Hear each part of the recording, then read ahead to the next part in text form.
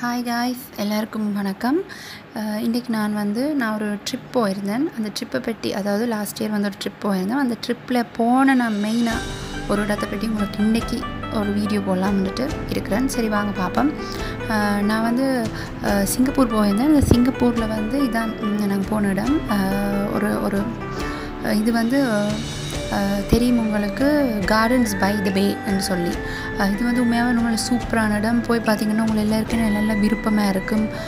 பார்த்தோன்னே அந்த மாதிரி இருக்கும். பார்க்க அவ்வளவு நல்ல வடிவாக இருந்துச்சு.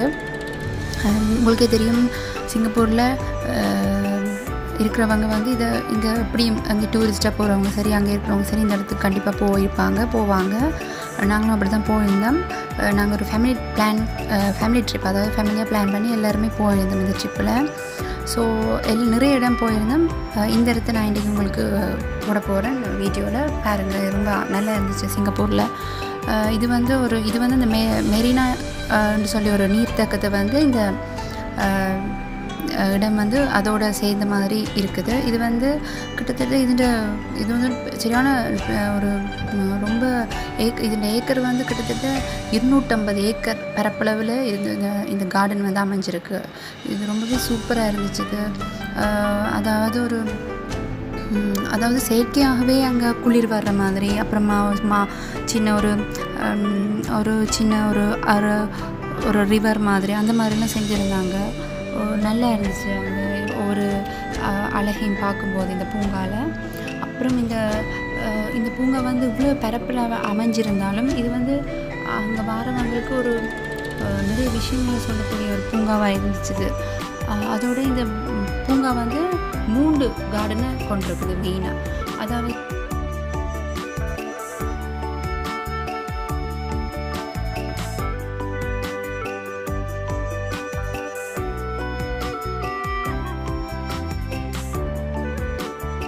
பே சவுத் கார்டன் இருக்குது. அது ரொம்ப பரப்பரப்பில் ரொம்ப பெரிய கார்டனாக அது இருக்குது. அதோட இதில் ஃப்ளவர் டூம் என்று சொல்லி இருக்குது. அது ஒரு கிளாஸ் க்ரீன் ஹவுஸ் இன் த வேர்ல்டுன்னு சொல்கிறாங்க. அதாவது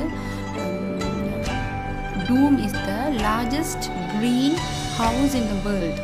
அதாவது அது ஒரு கண்ணாடி மாதிரி உண்டுக்க நிறைய வகையான அரிதான பூக்கள், நல்ல கார்டன், நல்ல இயற்கை அழகா, அந்த மாதிரி ஒரு அங்கே போனோன்னே நல்ல ஃபீல் ஒன்று கிடைக்கும். அதுக்குள்ளே பாருங்கள், அந்த வீடியோவில் காட்டுறேன் நான். அது ரொம்ப அழகான ஒரு இடம். அதுக்கு நீங்களும் போய் பாருங்கள், ரொம்ப பிடிக்கும்.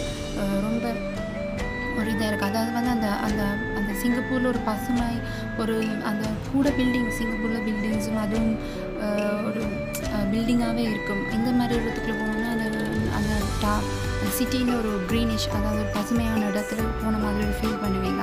அது அந்த க்ரீனையும் அந்த தாவரங்கள் இயற்கையை மேம்படுத்திருக்காங்கையும் இந்த கார்டன் செஞ்சுருக்காங்கன்னு சொல்கிறாங்க. இது ரொம்பவே நல்ல விஷயம். இந்த கார்டன் அப்புறம் இந்த கார்டனை ஓப்பன் பண்ணியிருக்கிறாங்க 29th June 2012. இது கிட்டத்தட்ட ஒரு நாளைக்கே நிறைய விசிட்டர்ஸ் பார்த்து கொண்டிருக்கிறாங்கன்னு சொல்லி போட்டிருக்கிறாங்க. அதாவது நகரத்தை பசுமையாகவும் நகரத்தை இயற்கையானதாகவும் மையப்படுத்தி தான் இந்த கார்டனை செஞ்சுக்கிறாங்கன்னு சிங்கப்பூரில் சொல்கிறாங்க. உண்மையாகவே சிங்கப்பூர் சின்ன இடமா இருந்தாலும் நல்ல க்ளீனாகவும் பார்க்குறதுக்கு நல்ல அழகான இடமாகவும் இருந்துச்சு. நாங்கள் எங்கள் ஃபேமிலியோடு போனபடியாக நிறைய என்ஜாய் பண்ணோம். அதோட நிறைய இடங்கள் பார்த்தோம். உண்மையாக சொல்லப்போனால் எனக்கு சூப்பரான இடமா இருந்துச்சு சிங்கப்பூர். நான் ரொம்ப என்ஜாய் பண்ணேன். நீங்களும் கண்டிப்பாக சிங்கப்பூர் போய் நல்லா என்ஜாய் பண்ணுங்கள். இந்த மாதிரி நல்ல ஹிஸ்டாரிக்கல் பிளேசஸுக்கெலாம் போய் அதாவது நாங்கள் பார்க்க முடியாத பூக்கள், அந்த மாதிரி ஐட்டம்ஸை பார்க்கும்போது நிறைய நாலேஜ் எங்களுக்கு இம்ப்ரூவ் ஆகுது. அதோட அவங்க நேச்சுரலாக இல்லாமல் அவங்க ஒரு ஆர்டிஃபிஷியலான ஒரு குளிரை உருவாக்கி அந்த மாதிரி வச்சுருக்கிறது ரொம்பவே சூப்பராக இருந்துச்சு. நேச்சுரலாக ஃபீல் பண்ணக்கூடிய மாதிரி அது குளிரை நாங்கள் எப்படி லண்டன், அமெரிக்காவில் இருக்கிறோமோ அந்த மாதிரி ஒரு ஃபீலிங் அந்த இடத்துல ஒரு சில்னஸ் இருந்துச்சு. கண்டிப்பாக நீங்கள் போய் இந்த இடத்த பாருங்கள், ரொம்பவே சூப்பராக இருந்துச்சு. ஓகே, இன்னொரு வீடியோவில் நான் உங்களை பார்க்குறேன். சப்ஸ்கிரைப் பண்ணாதவங்க சப்ஸ்கிரைப் பண்ணி லைக் பண்ணுங்கள், கமெண்ட் போடுங்க. நான் கண்டிப்பாக உங்களுக்கு ரிப்ளை பண்ணுறேன். Okay, thank you.